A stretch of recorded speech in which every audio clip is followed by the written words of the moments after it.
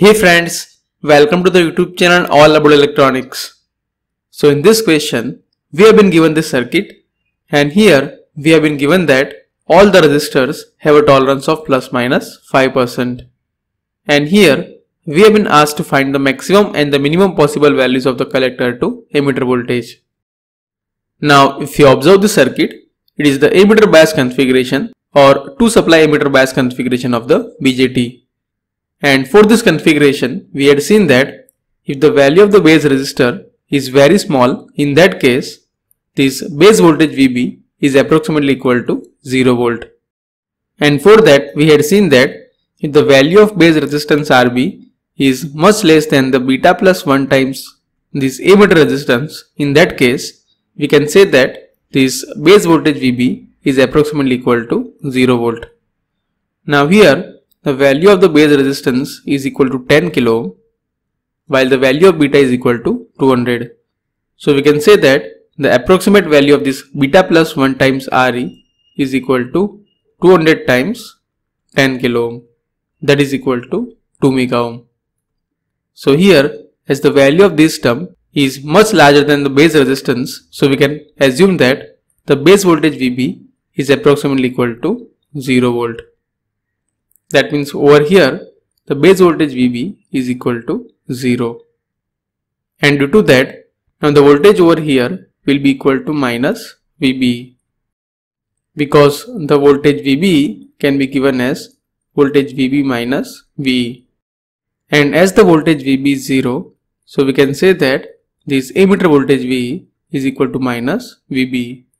And the typical value of this voltage VB is equal to 0.7.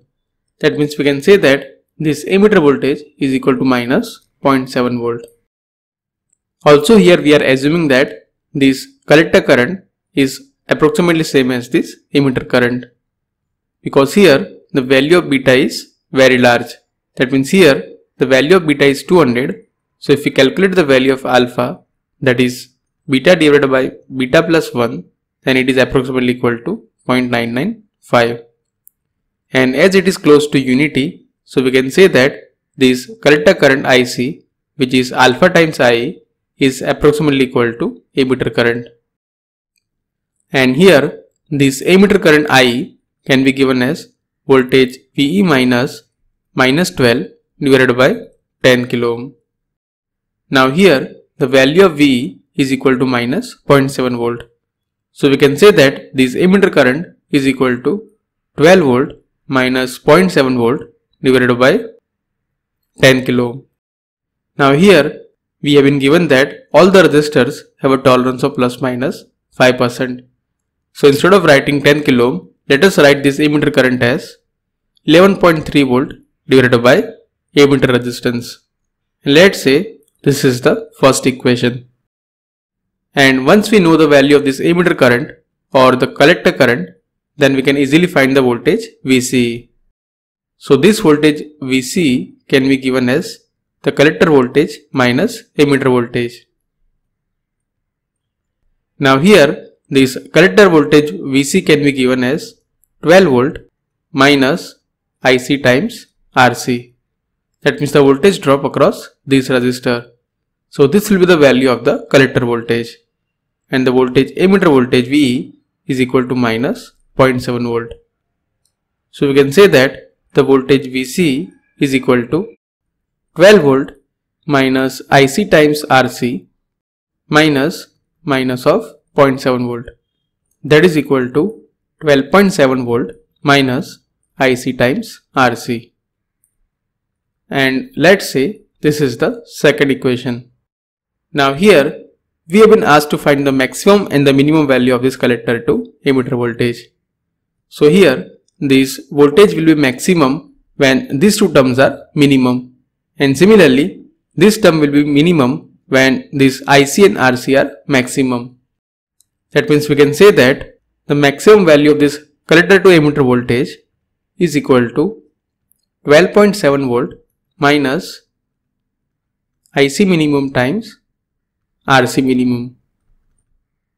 And similarly the minimum value of this VC is equal to 12.7 volt minus IC max times RC max. So first of all, let us find the maximum value of this collector to emitter voltage. And for that, we need to find the minimum value of this collector current as well as this collector resistance. So here, the nominal value of this collector resistance is equal to 4.7 kilo ohm. So the minimum value of this collector resistance is equal to 4.7 kilo ohm minus 5%. That is equal to 0.95 times 4.7 kilo ohm. That is equal to 4.465 kilo ohm. Similarly, this collector current or emitter current can be given as 11.3 volt divided by emitter resistance. Now here, the nominal value of this emitter resistance is equal to 10 kilo ohm. So for the minimum value of this collector current, the value of the RE should be maximum. That means the maximum value of this emitter resistance is equal to 10 kilo ohm plus 5%. That is equal to 10.5 kilo ohm.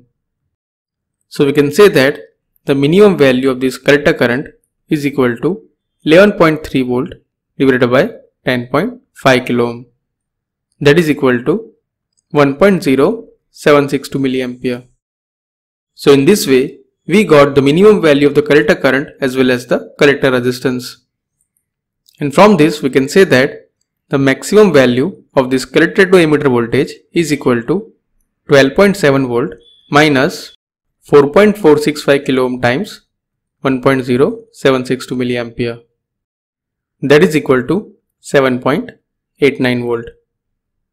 Similarly, now let us find the minimum value of this collector to emitter voltage. And for that, we need to find the maximum value of this collector resistance as well as the maximum value of the collector current. So the maximum value of this collector resistance can be given as 4.7 kilo ohm plus 5%. That is equal to 4.935 kilo ohm. And similarly, we also need to find the maximum value of the collector current.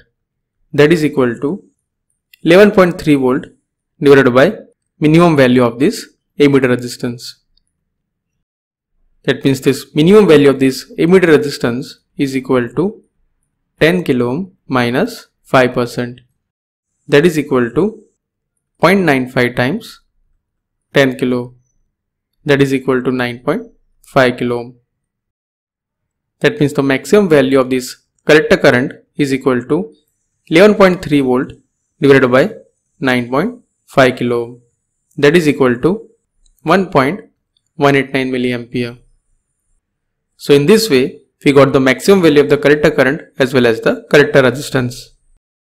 And from this we can say that the minimum value of this collector to emitter voltage is equal to 12.7 volt minus 4.935 kilo ohm times 1.189 milliampere. And if we calculate the value of this voltage, then it is equal to 6.83 volt. So in this way, the minimum value of this collector to emitter voltage is equal to 6.83 volt, while the maximum value of this collector to emitter voltage is equal to 7.89 volt. So this is the correct answer for the given question.